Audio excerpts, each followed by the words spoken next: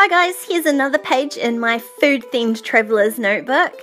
I've got a Studio Calico planner kit. I can't remember which month it is, but I pulled this out because it had this green piece of paper in it and I thought it worked perfectly with my very green photo.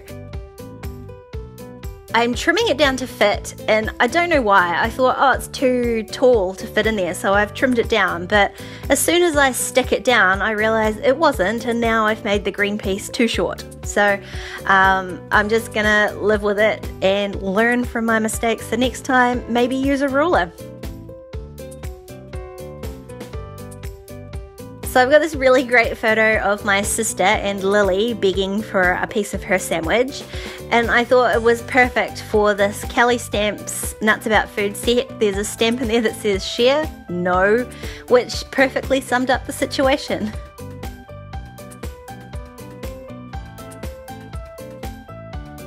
I'm just going to add another stamp down the bottom. And I'll put some journaling down there later on too. And then on the left hand side I'm going to use these black alphas to create a title. So what I really wanted it to say was I love sandwiches because Lily loves sandwiches. But the word sandwiches was just not going to fit across the page. I was only going to fit sandwich, so I had to change it to I love a sandwich. And so I've just put one word down there. I'm using just the backing of my stamps just to make sure I get everything lined up there. And then I'm going to spell out the rest of the title here, I love a.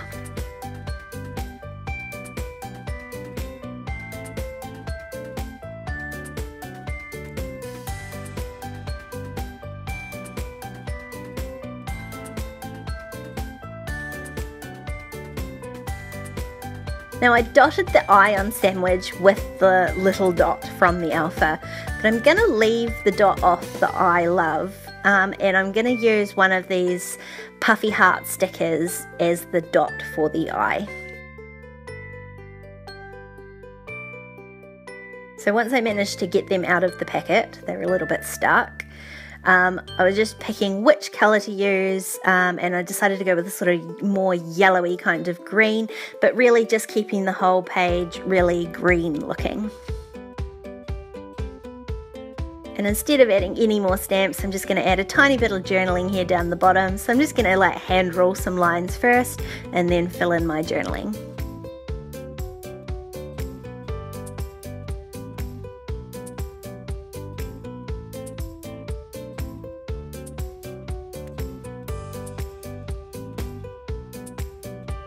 And that is another super simple page all finished. I'm really loving these pages that are like really heavily themed on a colour, and even love the green.